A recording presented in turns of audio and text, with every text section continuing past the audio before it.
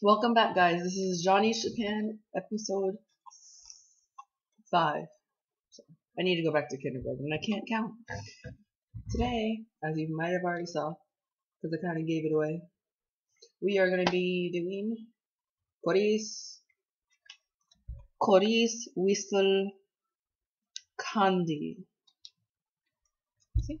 Okay, I already ate 2 because they taste and smell delicious. Okay? So, first let's open up this little hood. Smells like artificial grape, but amazing. Okay, so it's a figurine. I don't know what this one is, but we'll find out.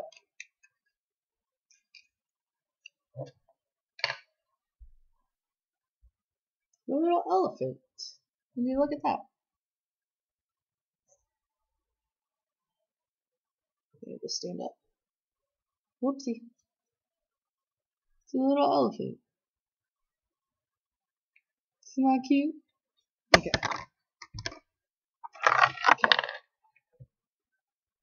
Let's put that away.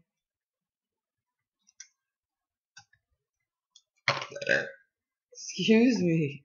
That's from the ramen name. If you haven't seen that video, you'll want to check it out. Okay, so when you open the package, it's really nicely decorated. Smells really good. 1 second. Let me peel off this label so I can show you guys the picture.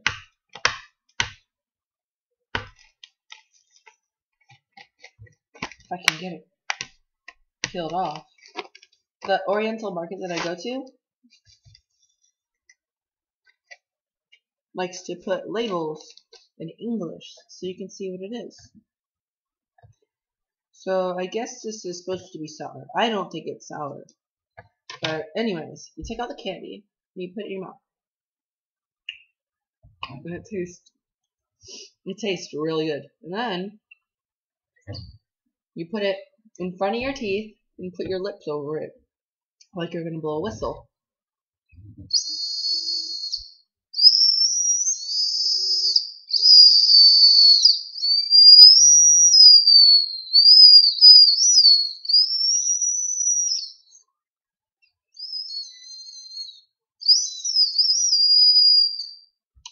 And it whistles.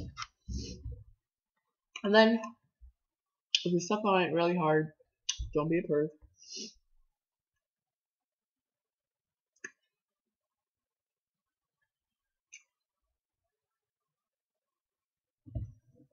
It explodes.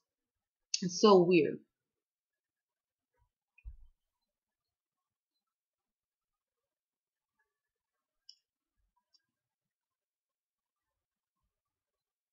In America, it's kind of like,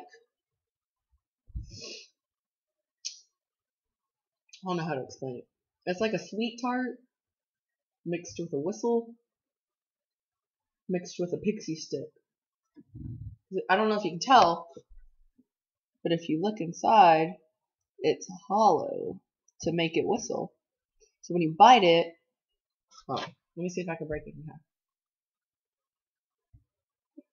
Ah! So when you blow in it, it's going to be a whistle. And when you bite it, it turns into like a powder, but it's like a tart and grapey. They had other flavors, but this is one that I saw and I like grape. So